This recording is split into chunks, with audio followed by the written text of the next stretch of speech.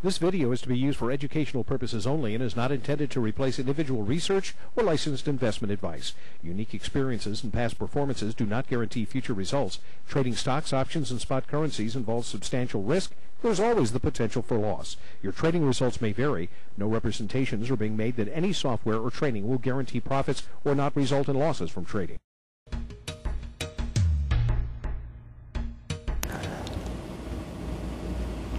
Good Monday afternoon, traders, and welcome back from a long holiday weekend. I'm Scott Norris with your FOREX report. Today is November 27, 2006.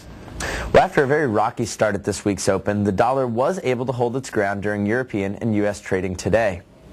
Now, just coming back from a long holiday weekend, it is likely that U.S. traders are digesting what happened last week. We had no U.S. data on the calendar this morning, which also contributed to the lack of movement.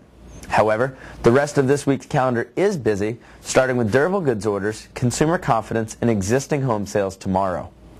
Traders are blaming the most recent downturn in the dollar on economic weakness rather than interest rate expectations, which puts home sales in the spotlight. A further slowdown in the housing market will continue to weigh on consumer spending, which accounts for 2/3 of U.S. GDP. A sharp decline in tomorrow's October reading could be the catalyst of the dollar's next leg lower. In the meantime, we could see traders slowly build short dollar positions ahead of tomorrow's releases as the sentiment remains very bearish. The overnight bounce in the dollar was slow and controlled, which typically signals that the underlying trend will resume. We feel as though further dollar weakness is in the cards this week, and it may be just a matter of timing it. Tonight's calendar consists of some important Japanese data, which may allow the yen to continue gaining against the dollar after losing ground today. Large retailer sales and retail trade figures for October are due early this evening.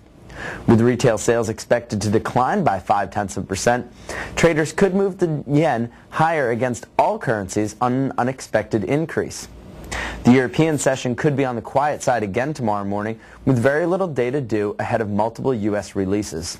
Until then, have a wonderful night trading. Take care.